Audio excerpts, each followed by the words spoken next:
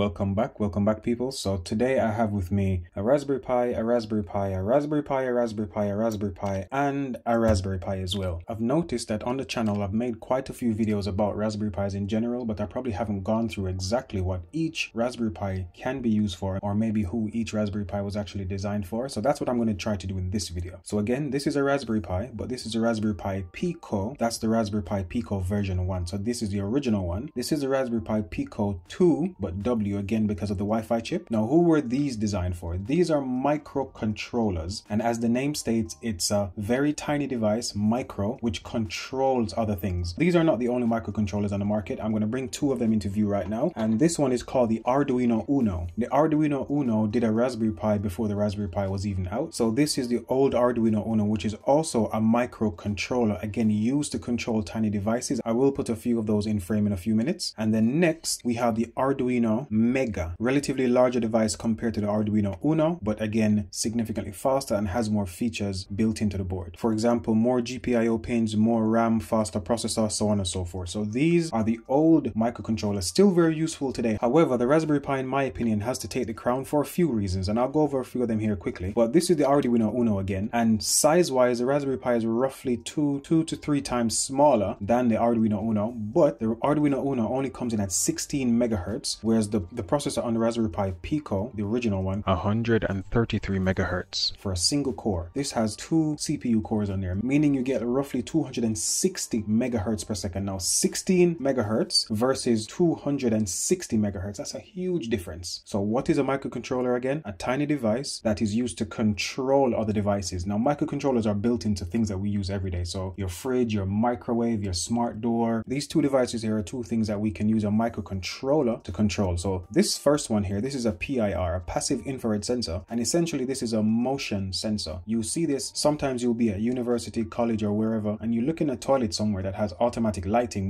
which means that when you walk into the room, the light comes on straight away. Probably has something like this in the corner somewhere, and typically speaking, you would have a microcontroller, so one of these devices here controlling how this works. Next, we have a pin pad, and this is probably something that most of you will recognize. At some point in time, you would have had to type in a code to enter a door, or a code to enter your hotel, or code to enter your school. Normally, a microcontroller would be attached to this, so you would have the microcontroller linked to this somehow using a breadboard or some wires or some circuitry, or it put into some case, and the code on the microcontroller would then control this device, and depending on what you enter, you would be allowed entry or not. I have dozens of devices like this. I'm not going to go through every single one of them. I just wanted to show. So now you might be thinking, now we know what a microcontroller is. How do we use a microcontroller, and who's a microcontroller for? You would have a micro USB cable for this specific device. There are some devices that use USB-C, and what you do, you plug this into your computer and you can program this specific device using C, so the C programming language, MicroPython, and the CircuitPython. And again, it does not have an operating system, so you would have to plug this into a computer, program it, tell it what devices you have attached, give it the instructions you need to give it, and once you're finished, if you can power this with like a portable charger or something, then you could have it as a standalone device running whatever input and output devices you have attached to it. So that's all I can really explain about the microcontroller at the moment. Keep an eye on this playlist, and what I will do, I'll be adding videos in here on how to use this specific microcontroller along with a few of the components I showed earlier. If you check out my Unit 19 playlist, which is Unit 19 IoT, that's a BTech Level 3 course, you'll see how this can be used. Next, we have the Raspberry Pi 4 on the left, and on the right we have the Raspberry Pi 5. Both these devices are more or less the same type of device. These are not microcontrollers, these are microcomputers, so simply a small computer, but they have been labeled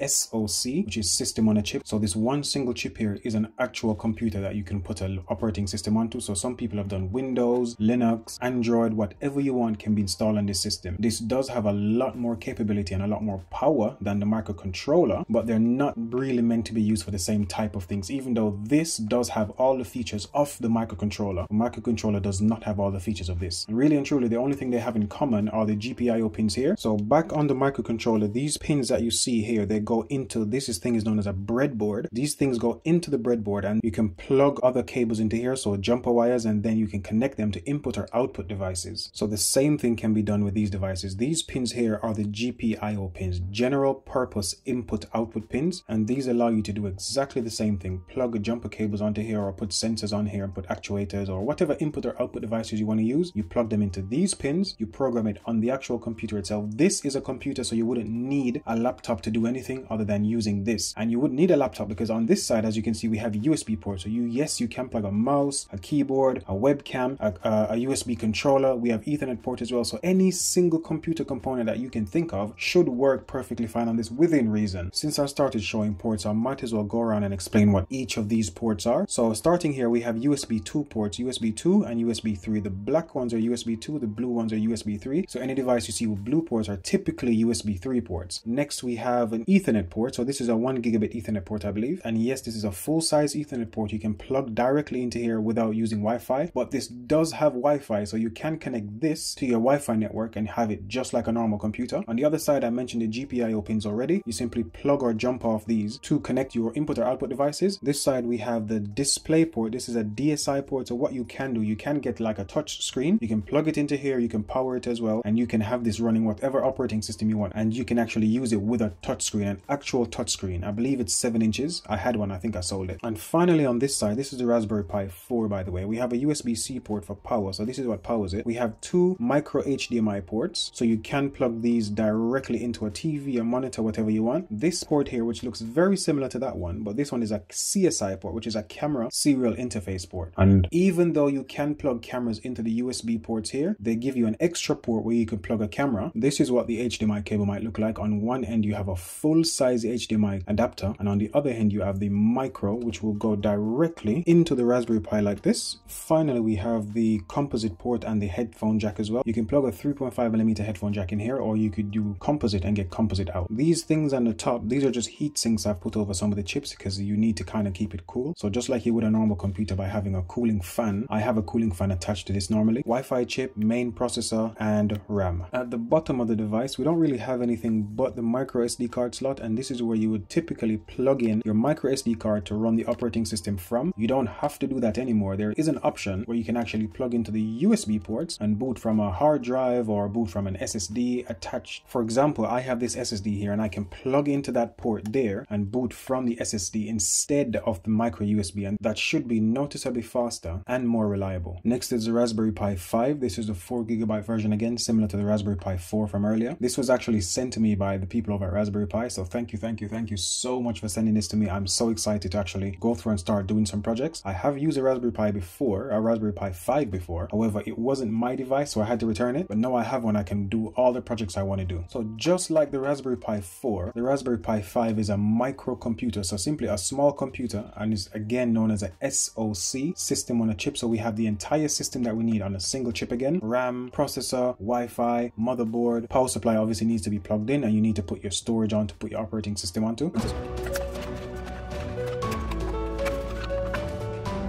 Raspberry Pi 4 on the left, Raspberry Pi 5 on the right. And as you can see, they look very similar. The Raspberry Pi Foundation, they've tried to keep the form factor exactly the same so you can reuse stuff from older Raspberry Pis. On the front here again, we have the same thing, 2 USB 2 ports and 2 USB 3 ports. Same GPIOs on this side here. On this end, you'll see the extra port there. You might be wondering, why does the Raspberry Pi 5 have 3 ports and the Raspberry Pi 4 only have 2? So the Raspberry Pi 4 has a display port and a camera port. So CSI and DSI, camera serial interface, and DSI, display serial interface. On the Raspberry Pi 5, it's no longer camera and display separate. You can use either one of these for camera or display, but this one here, this is the big one. This is a PCI Express port, and for anyone that knows about gaming laptops or computers in general, PCI Express is linked more directly to the processor, meaning you can get much better speed. I can plug in a PCI Express SSD, I can plug in a graphics card, so you can have a full-fledged graphics card on a desk, being powered obviously, plugged into here somehow, and you can have this running games that you would normally run on consoles or PC. And on this side, we have again more or less the same things. USB-C going from the left, HDMI, 2 HDMI ports in the middle, and the Raspberry Pi 5 has actually done away with a 3.5mm headphone jack, which doubled as a composite port. Next, this is a keyboard, but it's not just a keyboard. It is actually a Raspberry Pi 4 stuffed inside a keyboard. This is called the Raspberry Pi 400, and just like the normal Raspberry Pis, we have more or less the same types of things. We don't get access to the camera port and the display port, obviously, but we have an Ethernet, USB 1, USB 2, 2, 2 USB 3s, the USB-C to power it, 2 HDMI ports, and access to the micro SD card port here, which we can plug in to get our operating system. Under this cover, we have the GPIO pin, so you can still access your general purpose input-output pins to connect your input and output devices. You might be asking, why would they create this if they already have the Raspberry Pi? This is just a much nicer form factor to get you going. So you have everything you need in a single device, keyboard already attached, and as it stands, the only thing you might need to attach now is a mouse, which can go into any one of these USB ports, your HDMI cable to go to a display, and you're good to go. So again, we have a Raspberry Pi 4, which is this device here, stuffed into this keyboard. It's in a slightly different form factor, so it doesn't look exactly like this, but all the components on here are inside of this keyboard here. Last but not least, we have a Raspberry Pi 500, so similar to the Raspberry Pi 400, which had a Raspberry Pi 4 stuffed inside of it. Now we have a Raspberry Pi 5 stuffed inside of this keyboard. It's the same layout, same form factor, same set of features as what's on the Raspberry Pi 5, but again, you won't get access to your display port and your camera port. I will do a separate unboxing of this and compare it directly to the Raspberry Pi 4 size-wise and looks-wise, just to see how much it differs. So just a quick recap. The Raspberry Pi Picos, this is the Pico W, again, the one with Wi-Fi and Bluetooth. These are microcontrollers. These are used to control other tiny devices, input devices and output devices. So for example, a motion sensor and an actuator. The Raspberry Pi 4 and the Raspberry Pi 5, these are fully fledged computers that they've shrunk down and put in a single motherboard, a single device like this. These have everything you would need to run a full operating system. You can install Windows on here, you can install Android on here, you can install some version of Linux on here as well. The default installation version for these are called